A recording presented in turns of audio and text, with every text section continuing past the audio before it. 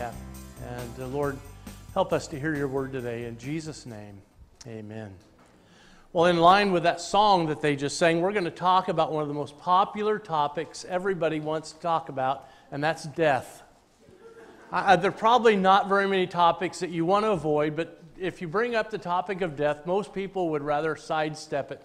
In fact, in our society, we have sidestepped it in so many ways. We have lots of euphemisms to avoid using the word death. We might say they passed on, or passed away. They're resting in peace, eternal rest, asleep, demise, deceased, departed, gone, lost, slipped away, lost her battle, lost her life, succumbed, gave up the ghost, kicked the bucket, didn't make it, breathed her last, went to be with the Lord, went to heaven, met his maker, was called home, is in a better place. All those things are ways we describe someone who dies, because we try to soften the idea of death. But let me just share a few thoughts I found this week about people who said something about death. Woody Allen, most of my unfavorite character, but he said, "I don't mind dying, I just don't want to be there when it happens." And these are some children. Jim said, "When you die, they bury you in the ground and your soul goes to heaven, but your body can't go to heaven because it's too crowded up there already." Judy says, "Only good people go to heaven. The other people go to where it's hot all the time, like Florida." And John says, "Maybe I'll die someday, but I hope I don't die on my birthday because it's no fun to celebrate your birthday if you're dead." And Marcia, Sarah will enjoy this one. "When you die, you don't have to do homework in heaven, unless your teacher's there too." We talk about death, and probably if we think about it, most of us have some thought in our mind about the way we don't want to die. Most of us would say, "I hope I die in my sleep and just peacefully." So I want to put your mind at rest. I want to share 9 ways that you are least likely to die in this. The least likely way to die is a shark attack. 1 in 300 million are your odds of that happening. Best way is to stay out of the ocean altogether. In a fairground accident, 1 in 300 million. So all those of you who are paranoid about riding on rides, you can ride them and maybe never have to worry about it. That's not going to get me on those rides, by the way. Falling coconut, 1 in 250 million chance. Just don't go to Hawaii. In a plane crash, your odds are 1 in 11 million. Struck by lightning, 1 in 10 million. Snake bite, 1 in 3.5 million. Here's one. Falling out of bed. You have a 1 in 2 million chance of dying by falling out of bed. And the one you really need to worry about, drowning in a bathtub. 1 in 685,000. So take that and deal with it. But those are least likely ways to die. So maybe some of you put your mind to rest. Next time you get on an airplane, you'll feel a little more comfortable, or going on a ride. But the fact is, we all die. Statistics tell us 1 out of 1 people die. That's just simply the truth. And the fact is, we need to understand some things about death. Number 1, we need to understand that death was never intended for us. I don't know if you realize that, but we were never intended to experience that thing called death. If you go back to the garden, you'll see Adam and Eve were created. They walked in close fellowship with God, and God said, "You can eat of any tree except that one. On the day you eat of that tree, you will surely die." And sure enough, being obedient children they were, they went and ate of that tree, and they suffered consequences. Number 1, they were separated from God. They no longer had close fellowship with Him. We call that spiritual death. And they also were kicked out of the garden and cut off from the tree of life, and death became the ultimate outcome. The Bible tells us in Romans 6:23, the wages of sin is death. So the thing we're talking about today is a consequence of our own actions. And the Bible tells us all have sinned. It's not just because Adam and Eve sinned, but all of us have made that choice to disobey God in our lives. And the penalty of that is death. Physical death has come to Adam down through the generations, and so we deal with that today, the reality of death. But I think the big question for us to wrestle with is not, will I die? That there's no question about that. The big question I want you to wrap in your head and maybe think about is, what will happen after I die?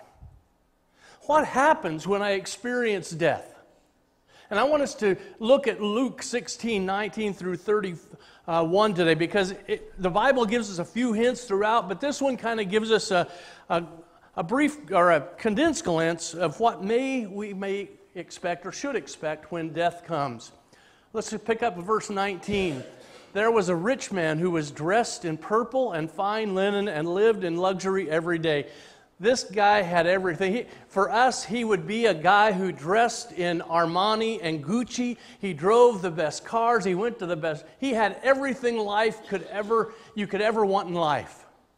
So this is a guy, and then he says, in contrast, at his gate was laid a beggar named Lazarus, covered with sores and longing to eat what fell from the rich man's table. Even the dogs came and licked his sores. If you look at that story, and then verse 22, the time came when the beggar died and the rich man also died. What I take from that, and it's not on your outline, but the one thing I thought of is that death is universal.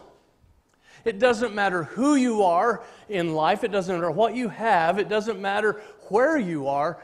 Every one of us is going to face that experience in life unless Jesus comes first.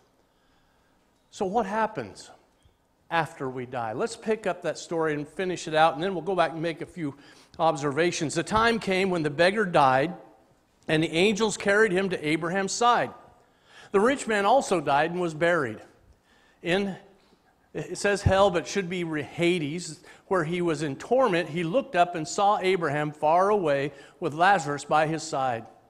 So he called him, Father Abraham, have pity on me, and send Lazarus to dip the tip of his finger in water and cool my tongue, because I'm in agony in this fire.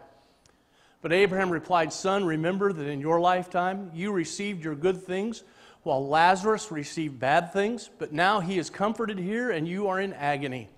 And besides all this, between us and you, a great chasm has been fixed, so that those who want to go from here to you cannot, nor can anyone cross over from there to us. He answered, Then I beg you, Father, send Lazarus to my father's house. For I have 5 brothers. Let him warn them, so that they will not also come to this place of torment. Abraham replied, They have Moses and the prophets. Let them listen to them. No, Father Abraham, he said, but if someone from the dead goes to them, they will repent. He said to them, If they do not listen to Moses and the prophets, they will not be convinced, even if someone rises from the dead. I think there's 4 things in there that I think we can state confidently about what happens after we die. Oops. Number 1, our body dies. The physical body dies. That's the reality of it all. A beggar died and the rich man died. Now, there's a couple things in there significant we'll look at a little bit more, but that's the fact, is that when we die, our body dies. Go to 2 Corinthians with me, first chapter 5. I don't think I have it up here. Oh, yep, I do. 2 Corinthians chapter 5. And Paul writes about it like this. Now we know that if the earthly tent, that's how he describes the body, the earthly tent. Now, who can tell me something about what a tent's for? Temporary shelter. Temporary, we go camping, when we go camping, we set up a tent, and we live in that tent for a week. So Paul is talking about our physical body as a temporary shelter, a temporary housing for our spirit. He says, now we know that the earthly tent we live in is destroyed. We have a building from God, an eternal house in heaven, not built by human hands. Meanwhile, we groan, longing to be clothed with our heavenly dwelling. Anybody here ever groan in life? Maybe we whine, we don't groan. Meanwhile, we groan, longing to be clothed with our heavenly dwelling, because when we are clothed, we will not be found naked. For while we are in this tent, we groan and are burdened, because we do not wish to be unclothed, but to be clothed with our heavenly dwelling, so that what is mortal may be swallowed up by life. Now it is God who made us for this very purpose, and has given us a Spirit as a deposit, guaranteeing what is to come. And I love this. Therefore we are, listen to me, he's talking about that. Therefore, facing that reality, we are always confident. Not fearful, not dreading it. We are confident and know that as long as we are at home in the body, we're away from the Lord. We live by faith, not by sight. We are confident, I say, and would prefer to be away from the body and at home with the Lord. So we make it our goal to please Him. And here's the whole purpose. Notice what Paul says. While I'm in this body, or when I die, my whole purpose is to do what? Please Him. To please Him. Whether we are at home in the body or away from it, for we must all appear before the judgment seat of Christ, that each one may receive what is due him for the things done while in the body, whether good or bad. So really, we need to understand this body that we live in is a temporary shelter. What this body that you see standing up here today, I want you to know, is not Don Shelton. This body is just a temporary manifestation that you know is Don Shelton. Now I'm getting really ethereal, aren't I? Getting really out there. The real Don Shelton lives inside this body. Let me put it practical. Today you leave church, you drive up to the corner stop sign, you look to the right, and you're going to see a house. And you're going to look at that house and say, those of you who know, that's where the Sheltons live. That's our house. But if something happens to that house, if it's suddenly destroyed today, that house is taken away, Dolores and I will still be alive. When our body dies, that's all that dies. Our spirit will continue on. I know it's kind of deep and kind of thought-provoking, isn't it? But Paul says, first note, it's the body that dies. Genesis 3:19, God says, by the sweat of your brow you will eat your food until you return to the ground. Since from it you were taken, for dust you are, and to dust you will return. That's a description of death. This body's going to die, it's going to be buried away, and it's going to return to the elements it was made out of. So as people gather for your service on that day when they come to celebrate you and tell you what a great person you are, they are saying goodbye to a body. They are not saying goodbye to you. I remember a story of reading Tom Sawyer. If anybody read Tom Sawyer, remember the point in time when everybody thought Tom and Huck had died in the river? And they managed to get back in town just in time for the funeral. And they surreptitiously came into the back, and they were wondering who died. And then all of a sudden they sat there and they listened to people tell people about how great these young men were. I mean, they lied through their teeth about these young boys.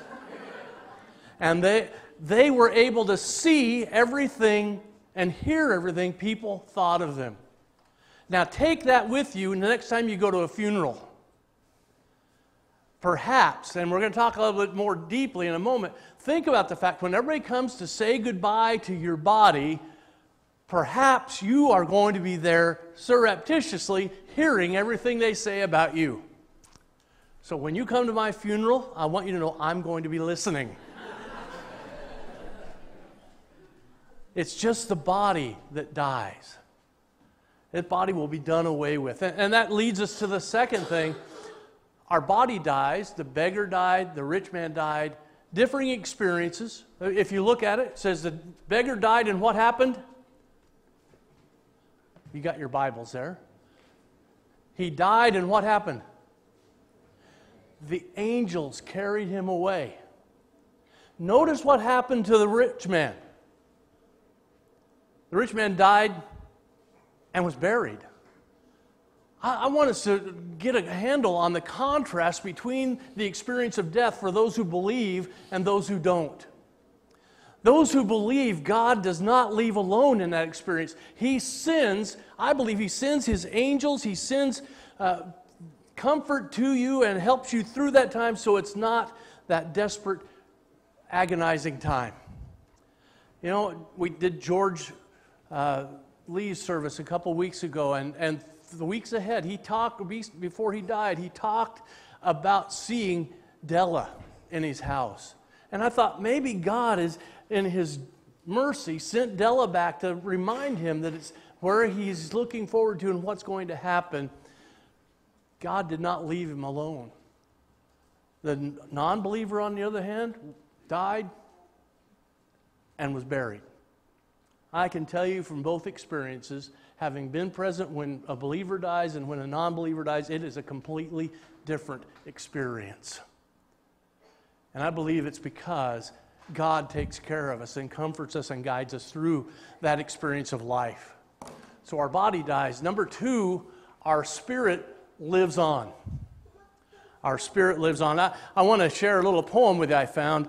It says, this one, a headstone in London reads like this: "Beneath these clods and beneath these trees lies the body of Solomon Pease. This is not Pease, it's only his pod. Pease has shelled out and gone home to God." You got to appreciate his humor. You got to appreciate the reality that he knew his body was going to die, but he was going to live on. And our spirit lives on. The story of Jesus describes these individuals.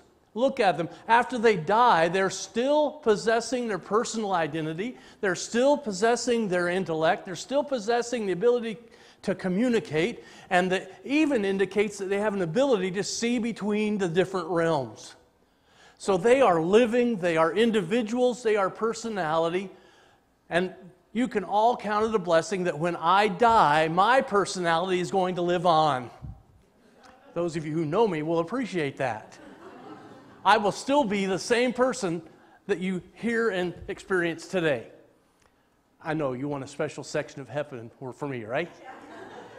But I will live on. One guy has said you will never be more alive than on the day you die. While everybody else is at Aunt Alma's eating the potluck and celebrating, you are going to be experiencing life in one way or another. Your spirit lives on. And I think that causes us to understand the fact that physical death is the result of our spirit leaving our body. If you look at the crucifixion, you go to John 19, verse 30, and Jesus is on the cross. He's been through the afternoon, and He's come to the end. Jesus said, "It is finished." With that, He bowed His head, and what? Gave up His spirit. His spirit departed from the physical body and continued to live on. There's another story in Luke, the 8th chapter, that is equally good, because it says He went to heal a girl who died while He was on his way. He comes into the room and said, the girl's still asleep, and people laugh at Him and mock Him. But Luke 8:54 and 55 says, "But He took her by the hand and said, 'My child, get up.' And what's it say? Her spirit returned." Now, I don't know about all these near-death experiences people have. You hear stories about people being able to look down in the surgical room and seeing the doctors and identifying who's there and seeing things going on around them. I don't know. I'm not validating one way or the other, but is it possible that in that setting the spirit has withdrawn from the body and God says it's not time yet and sends that spirit back into that person? Our spirit dies. As long as my spirit remains in me, I live. The minute my spirit departs, this body dies. But I live on. I continue to live. After death, we will maintain our identity. I believe we're going to know one another. We'll maintain our personality. We're going to be just as grumpy or happy or complain. I don't know what we're going to be like, but we're going to be that person we are here. We're going to have intellectual awareness. It's going to be even greater. We will know more now. All the things you forget now, you'll remember. You'll not have that short-term memory loss as you get older. We'll have the ability to communicate. And we'll be able to see into other realms. Look at Luke 16, 23 through 24 with me for just a moment, because we see that in verse 16, or verse 23 and 24, if I can get there. It says, the time came when the beggar died, and the angels carried him to Abraham's side. The rich man also died and was buried in hell, or Hades, where he was in torment. He looked up and saw Abraham far away. He's separate from that, but he's looking and he can see what's going on. And he pleads with Abraham to send Lazarus to relieve him of the torment. So there's that ability to see. Will we be able to see what's going on on earth? Will we be able to see what's going on in the place of eternal punishment? It seems to indicate that. But we'll maintain our personality. We'll maintain who we are. Hebrews 12:1 is another verse that talks about it. He says, because you are surrounded by such a great cloud of witnesses. Hebrews 11 talks about all those heroes of faith. But I have a hunch, and I just wonder if when we depart this life, if we're not going to be able to sit in glory and sit down and watch our loved ones walk and run their journey of faith. Are we going to be able to see them and we can applaud and we can cheer and we can celebrate their victories? And somehow or other, even if it's a disappointment, God's going to moderate that. It's not going to be painful, but we'll be able to see our loved ones as they continue through this life. It's an interesting concept. I am not making any guarantees about this, but this is just the way I look at Scripture and what this story tells us. After you die, you will be more alive than you've ever been. You're going to experience life, you're going to experience reality in a way you've never experienced it before. But truth number 3, let's see, the earthly is left behind. Everything here is left behind. There was a man who was dying, and he called his wife in and says, I want to make known my last request. He said, my last request is this, that you go to the bank and you take out every dollar that we have in the bank and you put it in the coffin with me because I want to take it with me. Well, the day of the funeral came and somebody, knowing his request, went to his wife and said, well, did you do what he said? She says, yeah, I did, except there wasn't room in the casket for all that cash, so I just wrote him a check.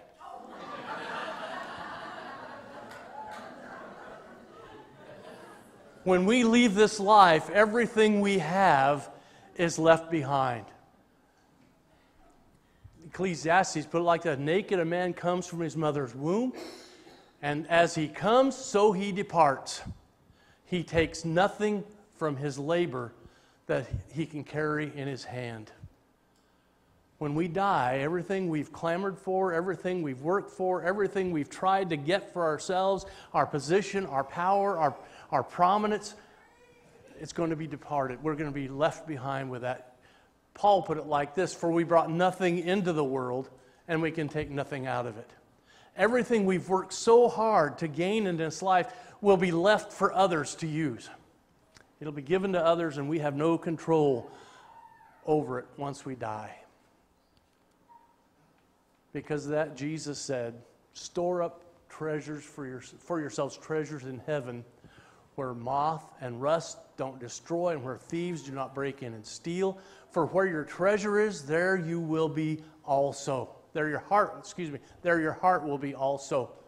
And Paul expanded on that. He said, command them to do good, to be rich in good deeds, and to be generous and willing to share. In this way they will lay up treasures for themselves as a firm foundation for the coming age, so that they may take hold of life that is truly life. We spend so much time thinking about this life. We spend so much time trying to build a legacy, trying to have the nicest things, drive the nicest cars, wear the nicest clothes. In reality, we're thinking about it all wrong, that there's coming a life that all that's going to be left behind. And so what are we doing to prepare for that life that's to come? The earthly is left behind. And number 4, our eternal destiny is determined. I got another headstone I want to share with you. This one's in Indiana. It says, "Pause, stranger, when you pass by. As you are now, so once was I. As I am now, so you will be. So prepare for death and follow me." And underneath that, someone had taken something and scratched into the headstone and said, "To follow you, I'm not content until I know which way you went."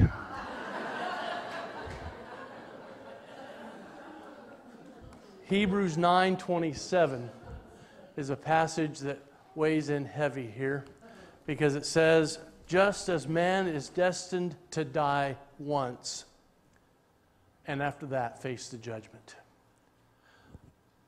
Once we die, we have set our eternal destiny forever.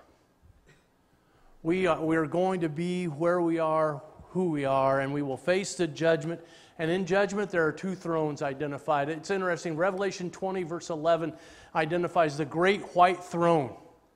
And there, if you read the text, it shows all the dead will appear before that great white throne. And it's like a courtroom. You go there and you're the defendant.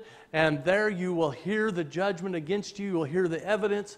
And a verdict will be rendered. And those whose names are not written in the Lamb's Book of Life will be sent to eternal torment.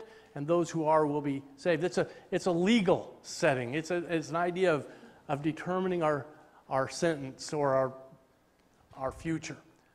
But also for 2 Corinthians 5:10, which we already read, said we will all stand before the judgment seat of Christ. Different word. The judgment here is the word bemas, B-E-M-A-S, and it is the judgment seat of an athletic event.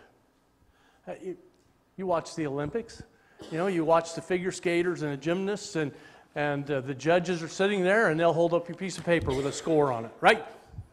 And whoever gets the highest score gets first prize, gets the gold medal, and they're handed out that way. That's the image here, and I believe it relates to us as believers, that we come before the judgment seat of Christ, and our works are going to be reviewed, are going to be revealed, and we're going to be receiving rewards from Jesus based on the life we lived here.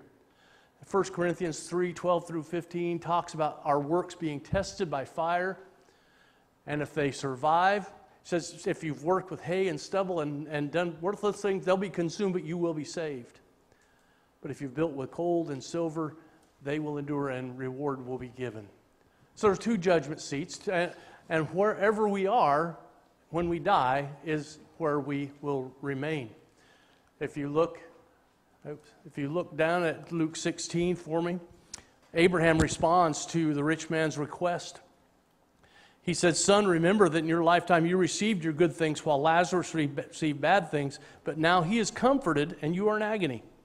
And besides all this, between us and you, a great chasm has been fixed, so that those who want to go from here to you cannot, nor can anyone cross over from there to us."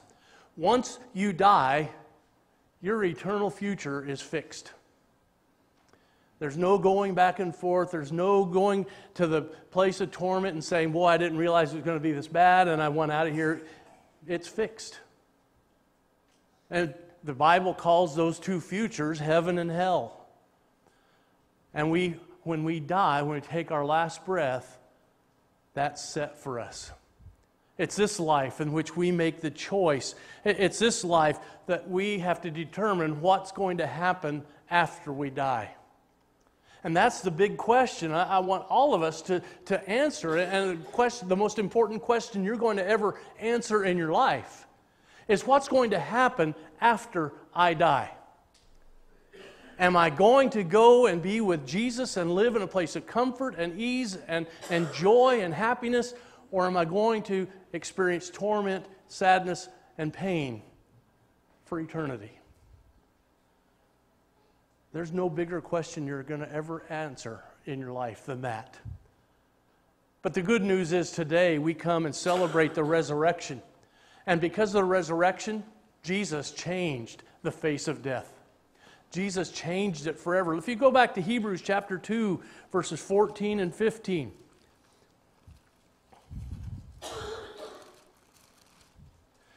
The writer of Hebrews says, since the children have flesh and blood, he too shared in their humanity, so that by his death he might destroy him who holds the power of death, that is, the devil. And look at verse 15, and free those who all their lives were held in slavery by their fear of death. What did Jesus' resurrection do for us? Took away the fear of death. It changed death from an enemy to a friend. You know, read Paul's writings, and he said, I don't know which to choose. I don't know whether I want to stay here and work with you and be used by God, or whether I want to go home to leave this body and be with Jesus. He says, I would prefer to be there. But I think it's still time for me to stay here. He wanted to be, death didn't hold fear for him. And it shouldn't hold fear for anyone who believes in Jesus, because it is the access to our eternal relationship with Jesus. Go to John chapter 11, 25 and 26. Jesus has come to Martha and Mary at the time of Lazarus' death. And Jesus gives these words to Martha. 25 and 26, Jesus said to her, I am the resurrection and the life. He who believes in me will live, even though he dies. And whoever lives and believes in me will never die. Do you believe this? And then 1 Corinthians 15, 54 through 57, Paul concludes with these words. When the perishable has been clothed with the imperishable, and the mortal with immortality, then the saying that is written will come true. Death has been swallowed up in victory. Where, O death, is your victory? Where, O death, is your sting? The sting of death is sin, and the power of sin is the law. But thanks be to God, He gives us the victory through our Lord Jesus Christ. So I just put it to you, as you leave here today, what will happen after you die? And what you believe about that will always determine the way you live today. What will happen? Will you go on living in joy and comfort? And the reality is, Jesus is the key to that question. It all depends on what you do with Jesus. The one who died on a cross for you, the one who was buried, the one who rose to give you life eternal. Well, you might ask, how do I do that? What does that involve? And number one, it involves believing in Jesus, that Jesus is the only one who is capable of saving me, that His death on the cross was for me to cure a sin problem that I had that I didn't even know I had. Sin has killed me, and Jesus died on the cross to forgive me and cleanse me of that sin. He's the only one that can do it. We have absolute belief, dependence, and trust in that. Second of all, there has to be a desire to change my life. I need to be understanding that I have lived my own life, my own way, and that's taken me the wrong direction, and I need to make a determination now. I want to live for Jesus. I want to live God's way. And then Scripture tells us we will confess with our lips that Jesus is Lord. We'll confess with our lips our absolute dependence on Him and a commitment that I'm going to live with Him as ruler of my life. And then the next thing it says is to be baptized, immersed in water for the forgiveness of sin, to walk in newness of life, and then to live a life of obedience to Him. That's what it is. And that action will change everything about what happens after you die. But the whole question is, what are you going to do with Jesus? What will you do with Him today? Where do you want to spend your eternity after this body dies? Resurrection is the answer of hope beyond this life. That's what we celebrate today. we come and celebrate the resurrection. We celebrate it every Sunday as we come together as believers, because every Sunday we're reminded that Jesus is the one who's given us life. Do you know the answer to what's going to happen to you after you die? I want to tell you, today you can know. And today you can take action to have that answer sealed by placing your trust in Jesus. Let's pray together. Father God, thank you. Thank you for the gospel. Thank you for Jesus. Father, thank you for the hope we have. Father, that reminds us this body is nothing more than just a vessel. That, Father, the real us living in our spirit, and that we will have a life following this one. The destination and the quality of that life is dependent upon our decisions today. Lord, help us to choose life. Help us to choose comfort and joy and peace.